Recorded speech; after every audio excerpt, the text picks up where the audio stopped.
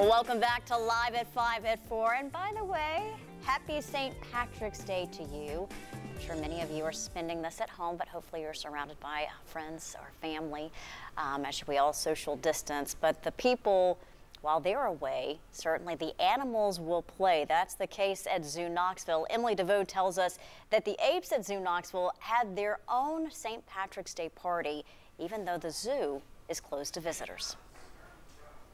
Even though the zoo is closed, the zookeepers still have to come in to take care of all the animals. So why not make a party of it?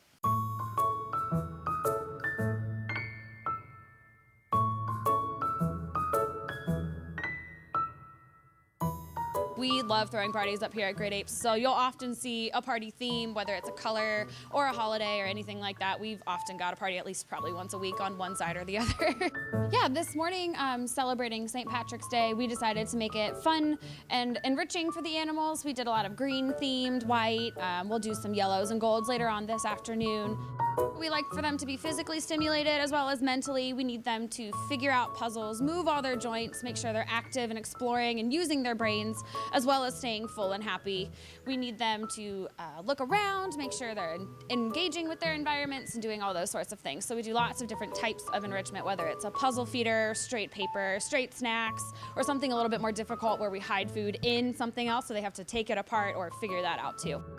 But when you open the door, it's kind of like opening the door to a party or a surprise, and they get all excited and they run out, especially the babies. They really like to interact with their environments as soon as they see everything, so it's kind of fun to watch them run full tilt, slam into each other or a beam, or kind of slip and fall and pretend like it didn't happen. They shake it off, and the moms just kind of come sauntering out like, here we go.